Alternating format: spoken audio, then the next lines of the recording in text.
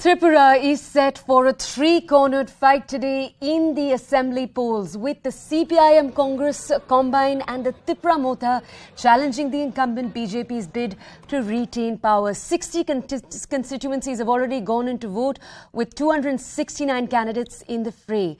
Now, while the left front and the Congress are contesting under a seat-sharing agreement, it's the TIPRA Motha, led by the erstwhile royal Bharatiya that can potentially hold the levers of power, as this party claims to represent the state's 30% tribal population and their demands for greater TIPRA land.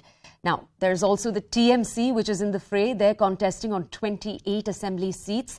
The results will be announced on March 2nd.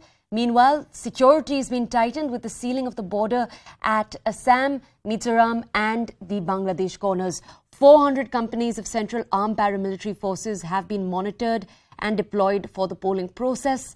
I'm very quickly going to take you through reactions. First, what the current Chief Minister had to say. Take a look. How confident BJP is? 100%. 100%. What is going to be the number? Please. More than the last year's number. TIPRA Motha is saying that the tribal vote is going to factor and they are going to cross 15. Who says? TIPRA Motha. Let them speak. Let them speak. The result will speak. कोई चुनौती नहीं. कोई चुनौती. शाहनगर में कल रात को bombing हुआ है. CPM एलिगेशन कर रहे हैं. आप देखो बॉम्बिंग का कल्चर कौन किया था पहले? CPM कर रहे थे, कांग्रेस कर रहे थे. ये लोग जानबूझकर ये कर रहे हैं.